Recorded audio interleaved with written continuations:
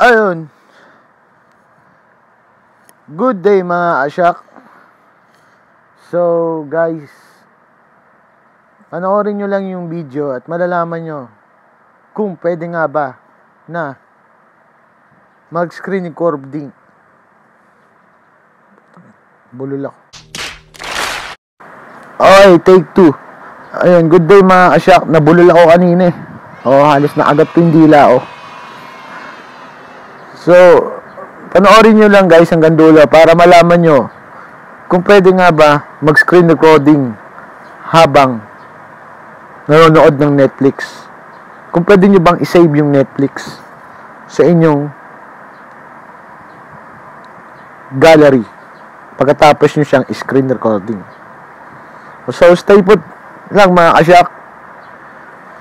Bing bing.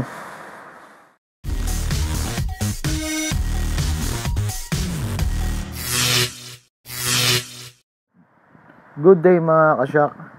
Ituturo ko ngayon sa inyo kung paano mag-screen recording sa iPhone nyo.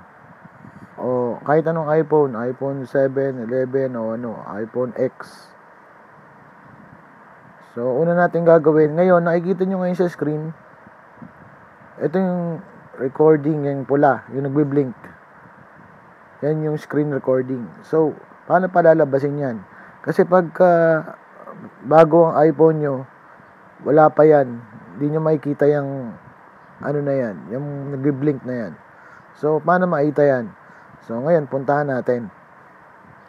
So, ngayon, unang natin gagawin, punta tayo sa settings. Okay guys, sa settings muna. Punta sa settings.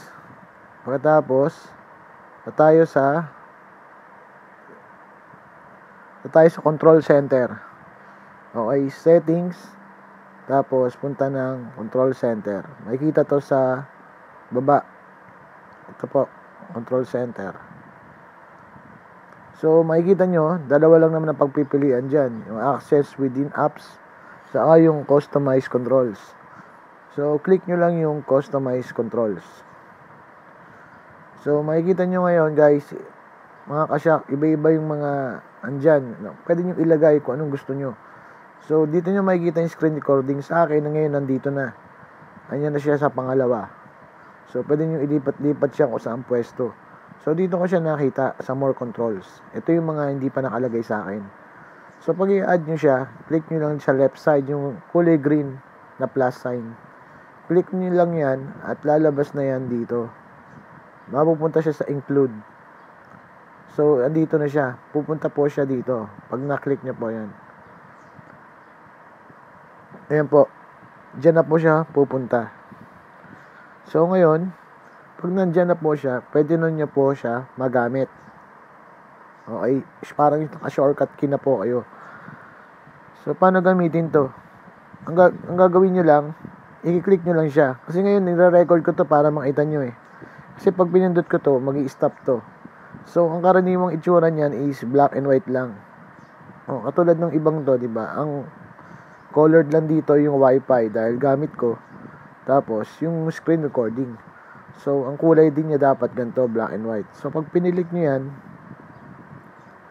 ng one touch lang, 1 second touch o milliseconds, magmaganon siya ng timer na simula 3 seconds. 3, 2, 1, boom! Ayun, mag-i-start na recording niya, ibig sabihin. So, pagka pindot nyo yan, ibaba nyo lang po to para magsisimula na po ano gusto nyo po i-record. Tapos, kung gusto niyo naman po ng yung kunwari naka-headset kayo o yung microphone nyo, gusto niyo i-on habang nagre-record para malakas yung boses nyo. So, didiinan nyo lang siya. Hold nyo lang siya ng mga siguro 1 seconds, 2 seconds din. Hold na matagal lang siguro hold. So, may lalabas na mga option doon. Nasa pinakababa yung microphone on or off. So, on nyo siya para yung boses nyo yung nire-record yung boses makukuha niya. Kasi minsan pag naka-off tapos yung headset nyo nakasaksak, hindi makukuha yung boses nyo, parang wala makukuha. So, pag nakapag-record na kayo, pwede na mag-screen recording kahit ano. Ito, pag nakita nyo po yung kulay red sa taas, ito po, yung red sa taas, yan o. Kanina po, wala yan, di ba? Mga kasyak. So, ibig sabihin, nagre-record na po kayo niyan. Pag pinindot ko yung kulay pula sa taas, tingnan nyo po mangyayari. Ayan po. Mamimili po kayo kung i-cancel nyo na o i-stop nyo. So, hindi natin stop kasi nagre-record ako para malaman nyo kung paano. So, cancel muna natin. Hindi natin i-stop. So, guys, pwede na kayong mag-record. Oo. Pero merong mga hindi pwedeng dapat gawin. Okay? Hindi to gagana sa mga Netflix. Kunwari, re-record nyo yung pinapanood yung pelikula gamit ang cellphone nyo, iPhone nyo, sa Netflix o may ibang mga company ng mga movies. Na pag na-record nyo siya, ang lalabas po doon ay black lang.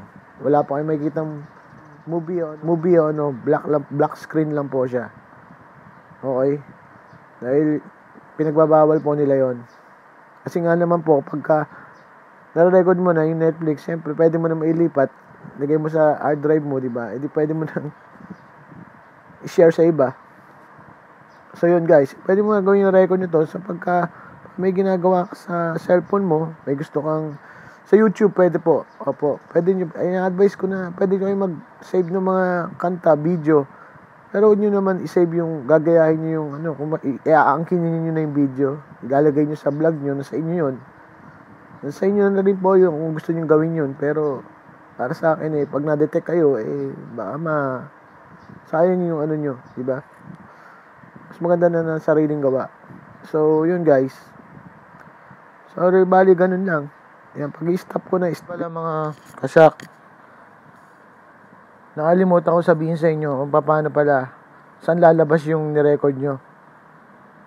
Kasi kapag pinindot nyo na yung pula dito, tapos pinindot nyo yung stop, cancel ko may lalabas po dito sa taas na after siguro mga 2 seconds, 3 seconds, may lalabas doon na yung save photos nyo.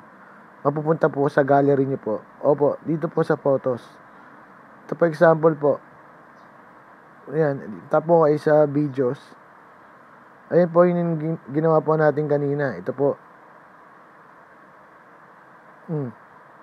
Ayan na po yung record natin po kanina. Yung part 1. So, yun. Dito po mapupunta siya sa gallery.